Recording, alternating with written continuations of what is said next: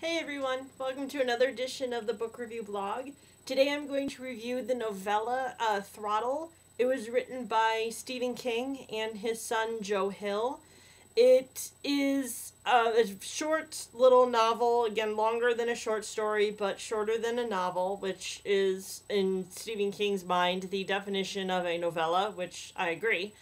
If you are familiar with the early, the 1970s TV movie Duel. It was a very old, a very young Steven Spielberg picture. I think it was like one of his first ones that he ever did, and it was a TV movie in the United States. So hopefully, people in other countries who are seeing this may or may not know what this is. But anyway, I happen to be very lucky to see the miniseries, or the TV movie. It just happened to be on TV a week or so ago, and I happened to see it as I was reading this book, so I call that some sort of fate. So anyway, however, in the TV movie Duel, the premise is about a man who is driving in the desert, and there's a semi-truck that's behind him that keeps wanting to hit him and eventually kill him. Throttle has the same premise, except instead of a car and a semi, it's a bunch of cyclists and a semi.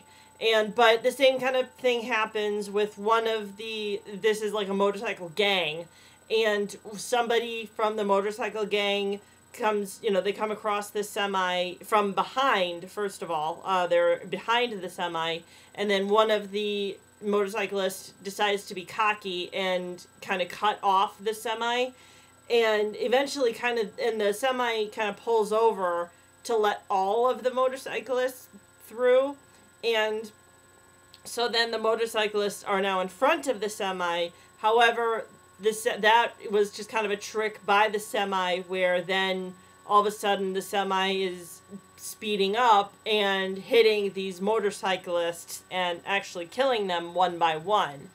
And so it's a tale of survival and the like. So again, I won't spoil it, but that was kind of the premise of the book. And again, it was very short, so I liked it. Again, I'm glad that I was able to see the TV movie Duel first, because even before I read the book Throttle, I had heard of Duel, but I'd never seen it. And I liked that movie. That movie was really suspenseful and very well done. And I'm glad that now this novella is also well done and quite suspenseful. So anyway, that's it.